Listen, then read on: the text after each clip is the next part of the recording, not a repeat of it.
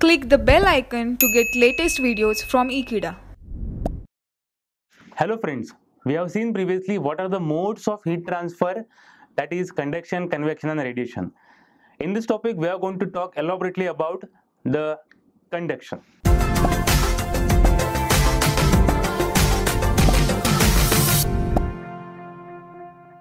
In this topic we are going to talk about the mechanism of heat transfer by conduction.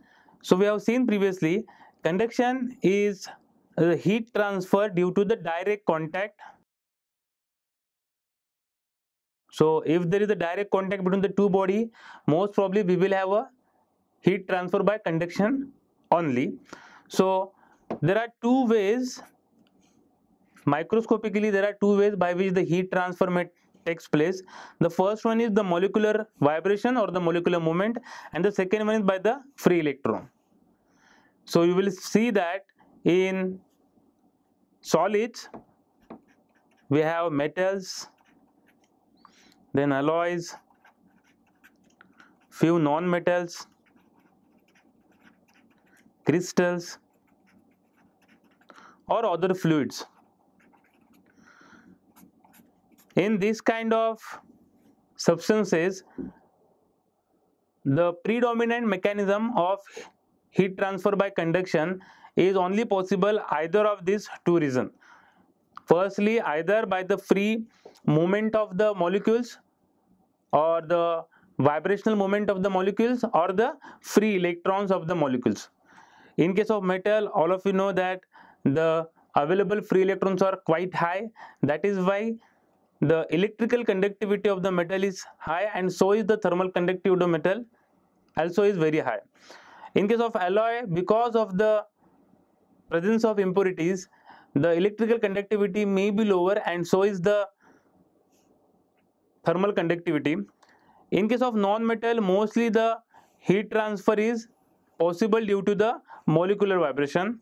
And in case of crystal also, since the arrangement of the lattice structure in case of crystal is very distorted, that is why the probability of the heat transfer or the quantity of heat transfer by the molecular vibration is very high in case of crystals. In case of fluids also, mostly the heat transfer can be due to the molecular vibration or because of the free electron. Now this will depend on so many other parameters. So we have seen that the thermal conductivity can be written as the thermal conductivity due to the molecular vibration or due to the free electron. Now in some cases Km is higher than the Ke. Now these are mostly the non-metals. In some cases the Km is higher than the Ke. So these are generally the non-metals, and in some cases Ke is more than Km, where if the presence of free electrons are very high, then the thermal conductivity or the electrical conductivity of the metal will be very high. Now this is the case for most of the metals. Now let us look at the mechanism of heat transfer by conduction due to the molecular vibration precisely. Let us take a small example that this is a, let's say, some metal bar. Now the one end is holded by you and the other end is, let's say, we are going to heat this part by some source, let's say. So what will happen? Obviously the temperature at this part, initially the temperature is same throughout. Let's say the temperature is T initially.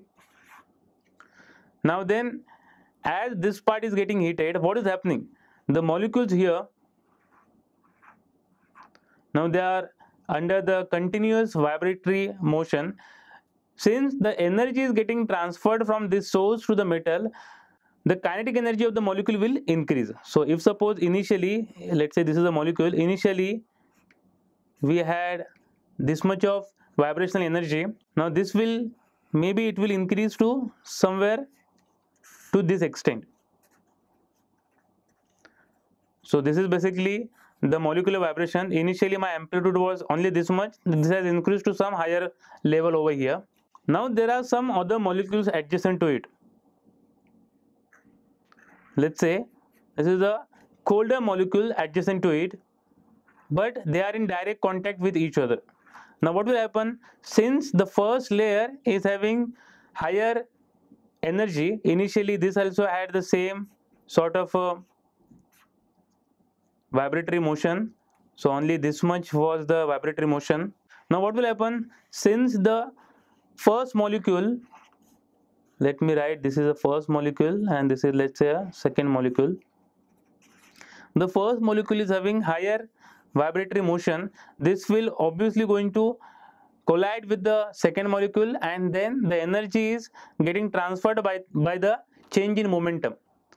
Now this energy, because of the transfer of energy from molecule 1 to the molecule 2, the molecule 2 also will experience slightly higher amplitude of vibration. Now this amplitude of vibration may not be equal to the first one, it will be slightly decreasing, but it will be more than what it had previously. So basically the kinetic energy of the first molecule is increased, so this will in turn increase the kinetic energy of the second molecule, and it will keep on going till the temperature or the kinetic energy of the molecule is increased to the third section. Now all of you know that temperature is nothing but average kinetic energy of molecules. Now since here the average kinetic energy of molecule is increased, the temperature must increase. So this is what is happening. You will find that the T1 will be higher as compared to T2, which will be higher as compared to T3. So the energy is getting dissipated from this source and it will keep on decreasing till it reach to T3. But after a certain period of time, once the steady state is reached, we can say that throughout the solid body the temperature will be same.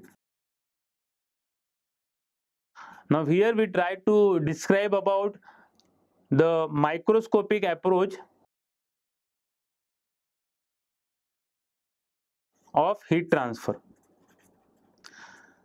So we talked about how does the conduction takes place in this case at the molecular level. Similarly, we can talk about the heat transfer by free electron. Now because of the existence of free electron to the outer orbit in case of metal, those free electrons can travel from one part to another part by carrying the heat in the form of again kinetic energy. So this is all about the mechanism of heat transfer. We have seen here basically there are two ways by which the heat can be transferred. One is by the molecular movement and the other one is by the free electrons. In case of crystal, for example, a diamond, the thermal conductivity is very high. Now who's responsible for that? Because of the crystalline structure of the diamond. Now that is it in this topic. In this topic we talked about the basic mechanism of heat transfer. Thank you for watching this video. Please stay tuned with Ekeeda and subscribe to Ekeeda. Thank you.